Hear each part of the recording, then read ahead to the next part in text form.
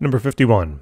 With a 1200 watt toaster, how much electrical energy is needed to make a slice of toast? And the cooking time is approximately 1 minute. All right, and then we'll get to the second part. So, okay. So remember now that watt is just another unit for joules, okay, per second. So a watt is equivalent to a joule per second. So I'd rather you kind of convert these units of watts into joules per second. All right, I think it'd be a lot more helpful. So anytime you see watts and you're doing these conversions and whatnot, just write it out as joules per second. So in other words, they're telling you that a toaster is a 1200 watt, or in other words, joule per second toaster. What does that even mean? What that means is that if the toaster runs for 1 second, if you're running the toaster for a second, you will be utilizing 1200 joules. That's what it means. If you're using the toaster for 2 seconds, how many joules of energy are you using? 2400 now, right? That's what it means.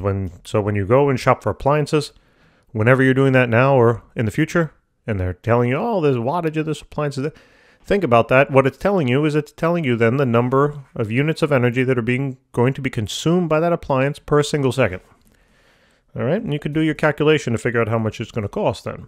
Blah, blah, blah. You need to know your electric rate. Okay, anyway.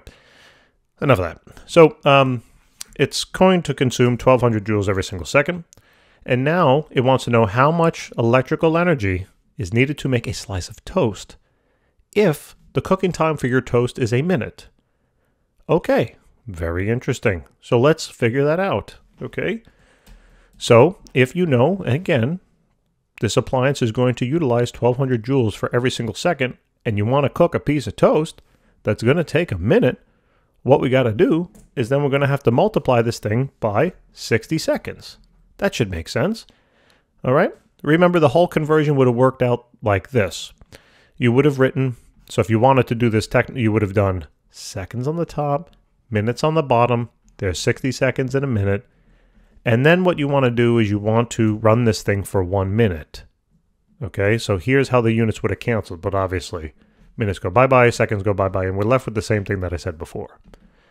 All right, so that should hopefully make sense now. So we're going to take the 1200 and we're going to multiply it by 60.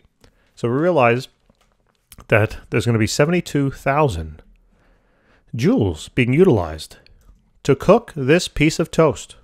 All right, to cook your toast, 72,000 joules. That's what it requires. Now, how much, what they're asking in the second part, if or at a rate of 9 cents per kilowatt hour, how much does this cost?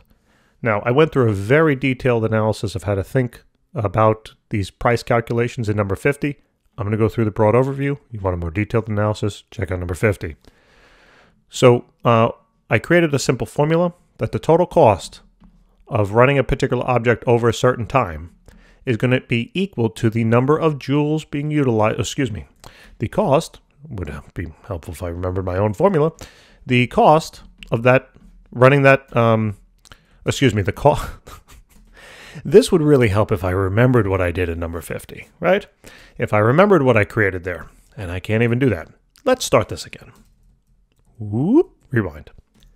The total cost of running a particular appliance will be equal to the cost per joule.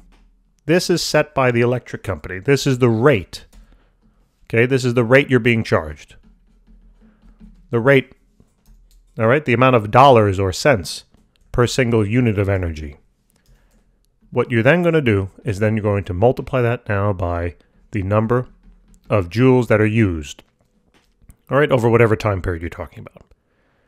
So the most helpful thing is I hate working with kilowatt hours. They're just confusing to me.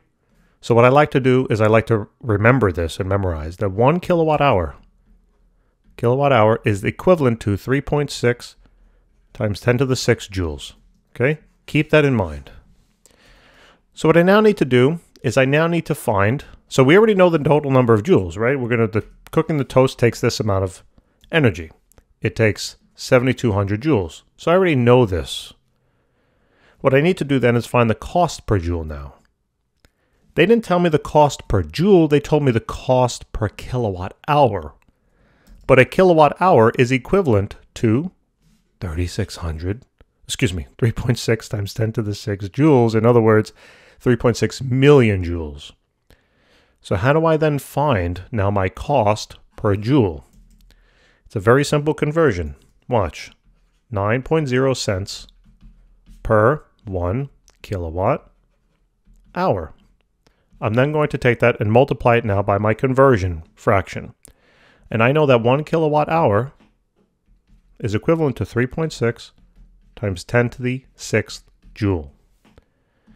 Bye-bye kilowatt hours, and now what I got is I have now this value in terms of cents per joule.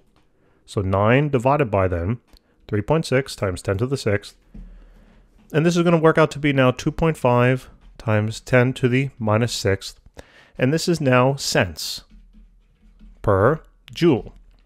Now you can leave it in cents per joule, or you can convert that into dollars per joule. It doesn't matter. They're both equivalent, right? In order to do that, I'm not going to do it here, but in order to do it, you'd put cents on the bottom, dollars on the top, 100 cents and a dollar, and this would essentially become 2.5 times 10 to the minus 8 now. Okay, dollars per joule. But I'm just going to leave it in cents per joule. Okay, so now I have this piece. All right, and this now is the rate. This is the cost per joule. So I have this. Now how do I find the total cost of running the appliance to cook the piece of toast? I just got to plug it in, right? I just got to plug it in. So let's move all this stuff to the left-hand side. All right, so the total cost here is going to be equal to our 2.5 times 10 to the minus 6 cents per joule, multiplied then by the number of joules, which we calculated that were used, 72,000. So the total cost of cooking your piece of toast will be 2.5 times 10 to the minus 6 multiplied by 72,000, a whopping 18 cents. 18 cents. That's how much it would cost. Now I realize I converted that into dollars without doing it right. I should just write 18 cents. If you needed that in terms of dollars, obviously we know that that's going to be 0.18. Doesn't matter how you write it. All right, so there you go. Hopefully you're working with American dollars. If not, euros. Okay. Sure. All right, guys. Thank you so much for tuning in. Hopefully this helps. Please remember to help us out and subscribe, and we will see you soon. Take care.